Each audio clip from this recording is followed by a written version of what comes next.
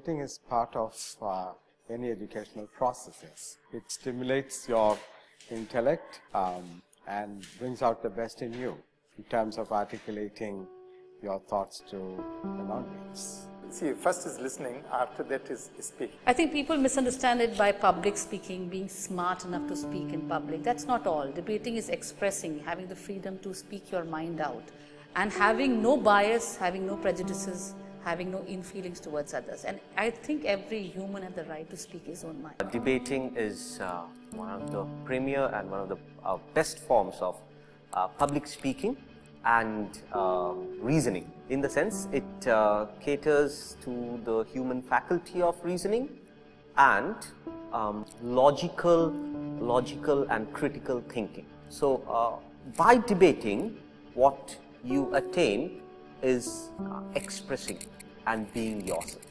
But you need to be very clear when you're talking about the students. People should know exactly what critical thinking about is.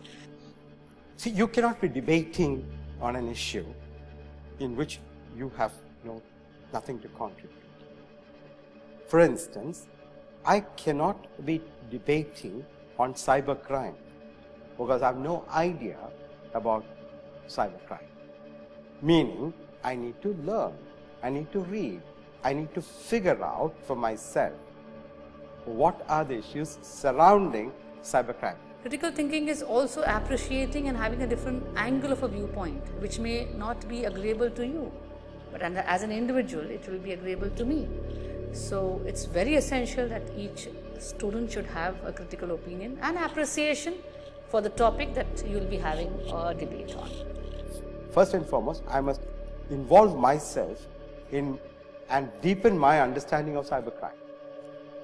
Similarly, in any debate, you got to be informed. If you're not informed, you cannot debate. Frame our thoughts on three aspects that I always keep on telling. They are A-R-E, argument, your reasoning, and your evidence. If you have an argument why you think so, the basis of why you think so, and evidences might be personal anecdotes, might be real life incidents, might be statistics, to prove that what you think is right. You may not speak the Queen's language, you may not speak the best like a best debater, but once you come on the stage and you start speaking, at least that experience what you get, you will become a better speaker.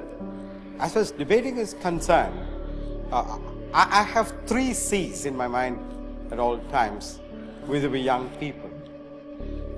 Young people need to become confident, competent, and compassionate.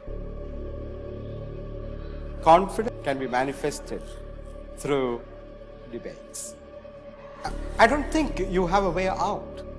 The future for young people is such that unless you speak up, you'll be always a backbencher.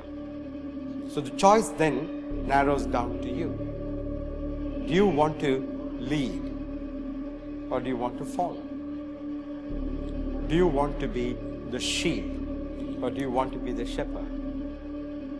Do you want to be a battery hen or do you want to be a race horse? I myself was not a good speaker. In fact, up to 9th class, I was a very shy type of person. But then in 11th class, I decided this is not going to help me. Continuously go for it. Never put yourself down. Nobody is perfect. Just speak.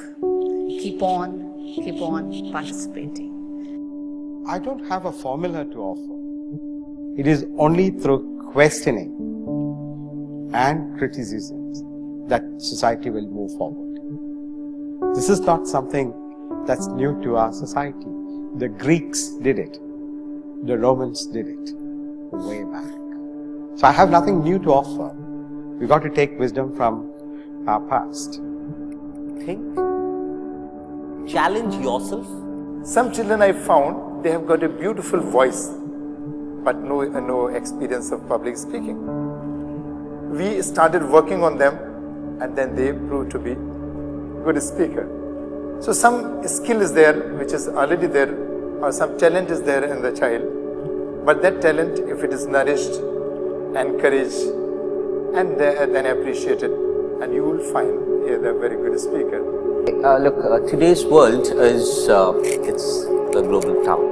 People from diverse societies, diverse sects, diverse socio-economic backgrounds, and this is what matters in debating. Some people are born great speaker, some people develop a speaking skill. I love it. I love controversy. Off the records, you're always famous, if you call that. You're always famous or infamous if you are at the heart of any controversy. Absolutely. It will educate us, it will let us know who we are, what our stand on, as far as we can respect the culture, the heritage of the country that we live in. Start speaking. Wherever you are, whatever is the situation, start speaking. I see a very healthy society, an educated society, a reasoning society, a discussing society, a questioning society, and as you said initially, critical thinkers. Be ambitious and be what you are capable of being. As our gems say, learn, aspire,